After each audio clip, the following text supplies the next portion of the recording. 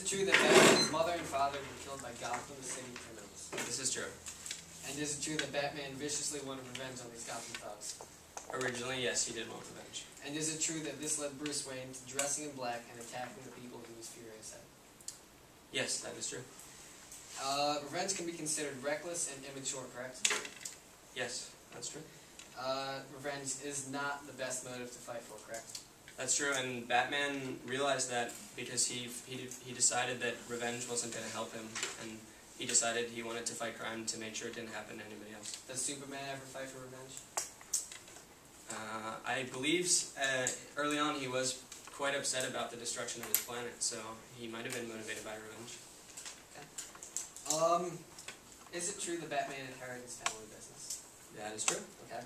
And is it true that Bruce Wayne inherited company supplies a massive amount of income? That is also true. And with this income, Batman purchases countless expensive gadgets, correct?